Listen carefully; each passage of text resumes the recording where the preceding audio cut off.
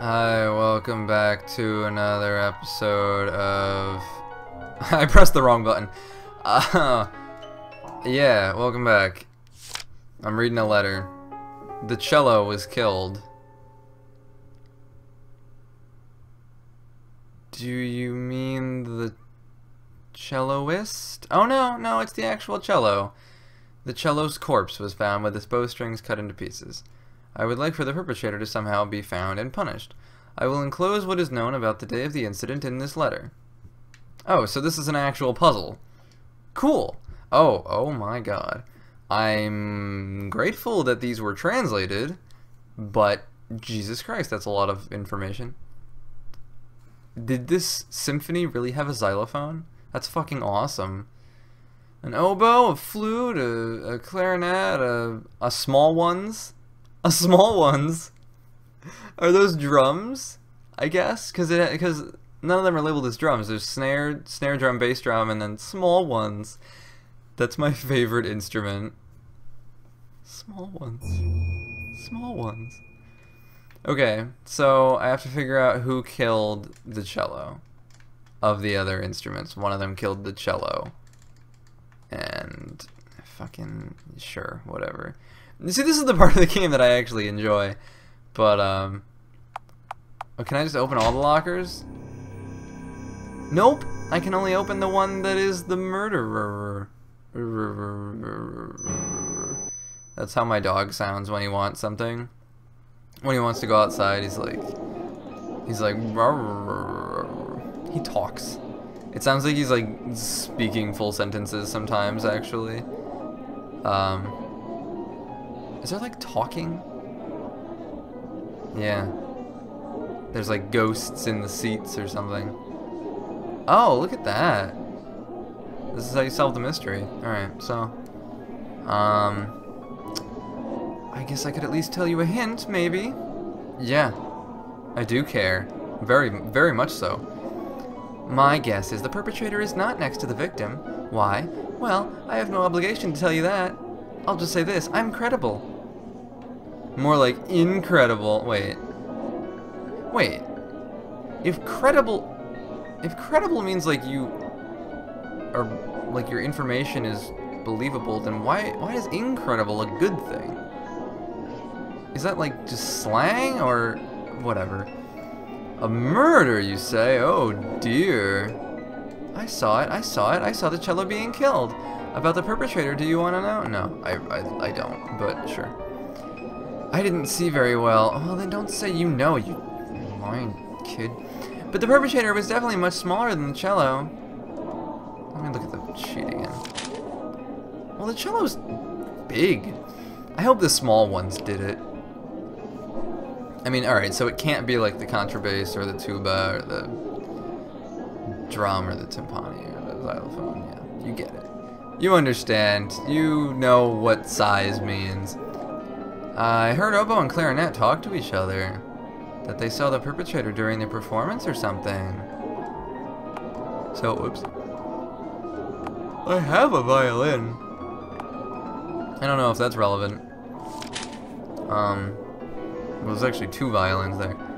So, what I forgot already.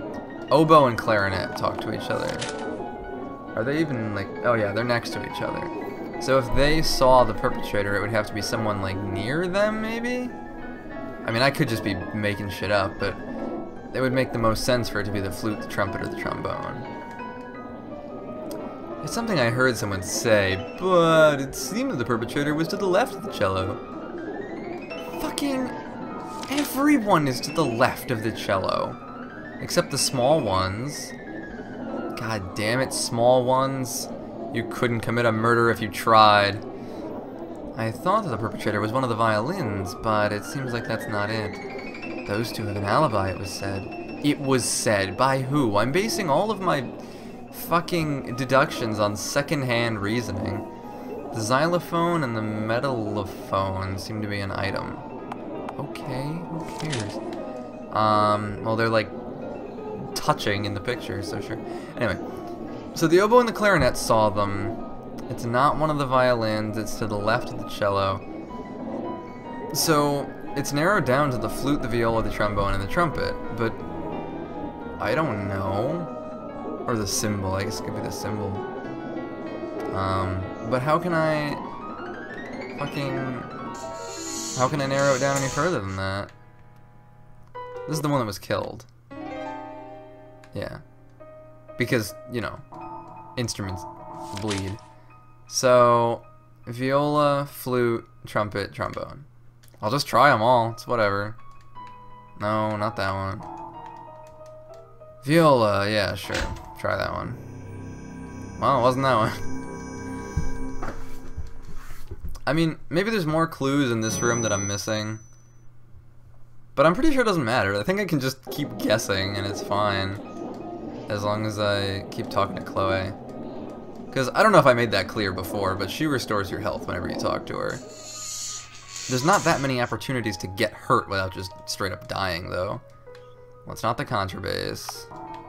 Did I check this one? No, that's just the second violin. I think I didn't check it because I assumed that. It's not the harp. It's not the flute.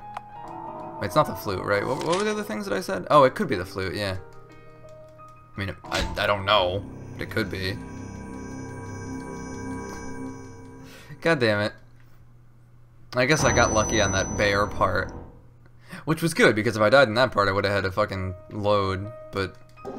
Oh, look, I lost less health that time. I've been getting, either that means I'm getting closer, or I'm just getting resistant to failure.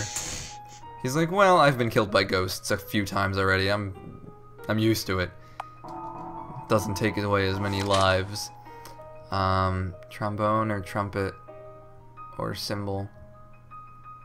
Or maybe the horn. I mean, the horn is smaller than the cello by a decent margin. So trumpet, trombone, or horn, I guess. Not the oboe. It's not the oboe. I already tried the trumpet, didn't I? That was the one that I tried in the very beginning. That wasn't it. Conductor. I mean, it could be the conductor, right? I'm gonna try that one. Uh oh. Man, I thought I was so clever. I was like, the conductor could do it because the conductor's a living person and not an instrument, and they could commit murder because they have hands and a brain and, like, the ability to commit things. Wait, what? What did I ask? Oh, I pet her head. Great!